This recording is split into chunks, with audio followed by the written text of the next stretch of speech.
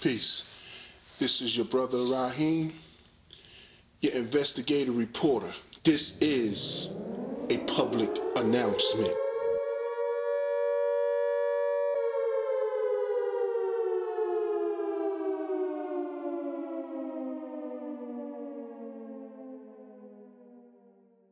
According to what I have learned from the Qur'an, now again, I'm not that well versed in the Qur'an, but according to what I have seen, Muhammad get his knowledge. According to the Quranic narrative, Muhammad got his knowledge from the angel Gabriel in a cave. Coincidentally enough, countless pagan religions that predate Islam by centuries in the same region have stories of prophets going through a catabasis or a trip into an underworld in a cave where they encounter a spirit and they receive some type of extra special knowledge that they reintroduce to the people.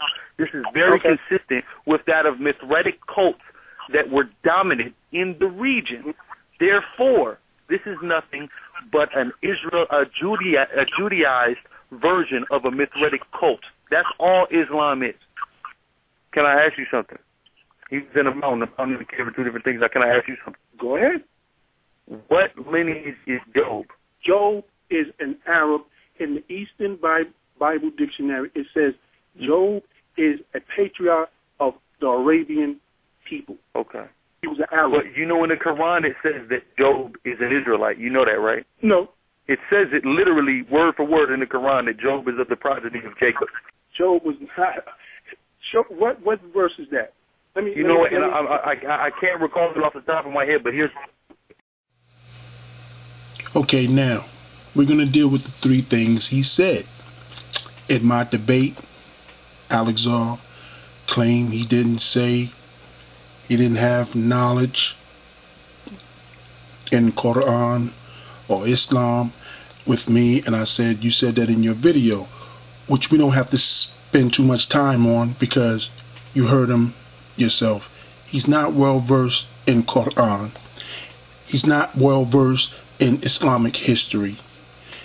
He knows nothing about Muhammad sallallahu alaihi wasallam and so forth and so forth. So there it is. We don't have to spend too much time on it. Now, the cave thing he went into as though it's a sin or the caves were made for pagans. People were buried in caves. People went to caves to meditate, to leave the metropolis of the city, the hustling and bustling, just like they do today, you know, over there in those regions. How do you think they found the Qumran scrolls or the Dead Sea Scrolls?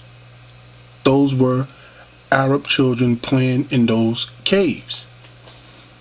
Now, the Bible, okay, and I have more. The synopsis of the cave. I don't want to spend too much time on this either. 1 Samuel chapter 13 verse 6. Job chapter 30 verse 6. Genesis chapter 19 verse 30. 1 Kings chapter 19 verse 9.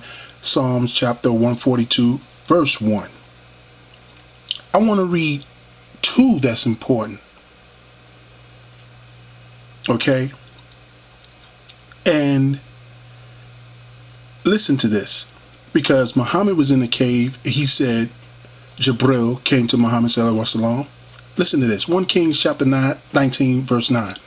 And he came thither unto a cave and lodged there. And behold, the word of Yahweh came to him. And he said unto him, what doest thou here, Elijah? So Yahweh was talking to him in the cave.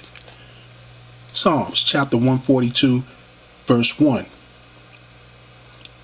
Mashkil of David, a prayer. When he was in the cave, I cried unto Yahweh with my voice. With my voice unto Yahweh did I make my supplication. So he was in a cave. So that clears that up. Clear, cut, and dry. See, I told him Moses went to the mountain, away from the hustle and bustle. He left the people to go up, to be isolated. He tried to make it seem like a cave is a sin. Only the pagans went there, and giving false history. Now let's deal with this Job thing. The Holy Qur'an. He claimed that my Qur'an, and like he said, coincidentally enough, he didn't even have the verse. Now he got all the other knowledge for everything else, but when I asked him, where is it? He didn't have it. Job is mentioned in the Qur'an 4 times. The one I have the black bold around, he must be talking about this, because the other ones don't talk about Job being from anybody. Chapter 6, verse 84. It says, we gave him Isaac and Jacob, meaning Abraham, because when you read verse 83, it'll tell you it's Abraham. All 3 guided, and before him we guided Noah, among his progeny. See? Noah. Among his progeny, David, Solomon, Job, Joseph, Moses, and Aaron. Thus do we reward those who do good. So it doesn't say that. So he lied. Why? As he said, he's not well versed. So he's picking up things and trying to use it. That's what's going on, people. Because he hates so much. That's what's wrong with Ahlazar and other people like him. So it doesn't even say it there. So what is this guy talking about? Let's go into it a little deeper. In the Arabic, the name is Ayub, not Job. Okay? I've marked the Arabic because I can read the Arabic. It says Wa Ayub. It doesn't say Job. The commentary, if he would have read the Quran and read the commentary, gave him a little more understanding. Job, Ayub, was a prosperous man with faith in Allah, living somewhere in the northeast corner of Arabia. Let's move on. Dictionary of Islam. I have this book. He does it. It says Job, Arabic, Ayub. Okay? Mentioned in the Quran as a prophet, an example of patience. So they give you the surah and so forth and whatnot. But let's read down what the commentary says. It says, Mr. Sal, following the commentators of Jalalan and Al-Bazawi, says the Muhammadan writers tell us that Job was of the race of Esau. So he's not of Jacob. It doesn't say Jacob in our book, and even in the dictionary of Islam, Eastern Bible Dictionary, says Job, persecuted, an Arabian patriarch who resided in the land of Uz. Uz was in Arabia. All that land was Arabia. So it's saying right here in the Bible dictionary, it's even lining up with the Qur'an and its outside source. Let's keep moving on. Seventh-day Adventist Bible Dictionary. Job, Hebrew. What it says? Ayub. Doesn't say Job. It's lining up with Ayub in the Arabic. And how do we know? Watch this. The name occurs in the Amarna letters as Ayab, same as Arabic. And in the Mari text, these were people also in the East as Ayabom. Greek, Ilb. So the I was changed into a J. That's where they get that from. Now let's read down. The land of Uz has not been identified with any particular locality, but references in the book of Job and data provided by Josephus Antiquities I-64 and Palamity. Locate Uz east of Palestine, proper of the borders of the Arabian Desert. Job, Arabic. The oldest Arabic manuscript of the Old Testament, British Museum, Arab, 1475. This is one of his scripts. Okay, it's in Arabic. So I'm giving y'all sources. Now look at this, people.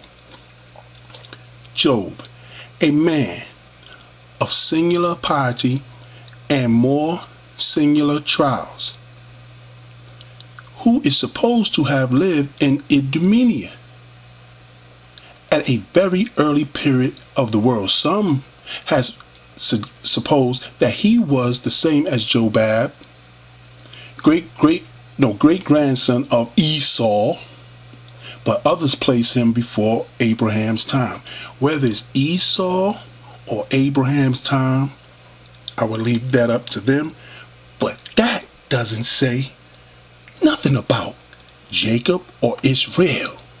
So if it was before Abraham, definitely not. If it's with Esau, the text is showing us that it's not saying Jacob. So what is Ahlazar talking about? Let's look at the geographical locations. The world as known to the Hebrews. Blue Letter Bible, historical text book and atlas of the biblical geography, 1854 by Coleman. Look at Shem. Shem is stretched all over Arabia. Look where Joktan is. Look where Hagar is. Look where Ishmael is. You see? Uz is near Edom, over there where Midian is. So what is this guy talking about? Shem comes from Noah, according to the Bible. Ur, as I told y'all, is in Arabia. The Map Encyclopedia of World Religions. Look what it's saying. Or, look where Sumer is, and look where Babylonia is. And Babylon. It's far apart. Let's go to the next one. Babylon, Mesopotamia, and the birth of a civilization. Look where Ur is. Ur is in Arabia. It's near the Tigris River, but it's in Arabia. Let's go to another map. Seventh-day Adventist commentary, Ur in Arabia map. Look where Ur is, in Arabia. Look where Babylon is. Babylon is far. I've told y'all this. Look where the land of Chaldea is, and look where Ur is. It's in Arabia still. It's not in Babylon. Look where Babylon is. So with that, I end this conversation because Ahlazar really don't know what he's talking about when it comes to Qur'an. And people should basically not trust that guy. He don't know nothing. He's not even on my level. But I had to show this so people can understand he spits out rhetoric. Dazzling with the tongue, as it may be, but he spits out rhetoric. I don't even want to talk about a wall because he's ridiculous. He don't know how to debate. He thought it was just going to be all the Christians or whatever, Hebrews, since it's flooded with that, those people who read the Bible, thought he could get over. It didn't happen that way. So with that, I say assalamu alaikum, and I love bringing y'all the truth.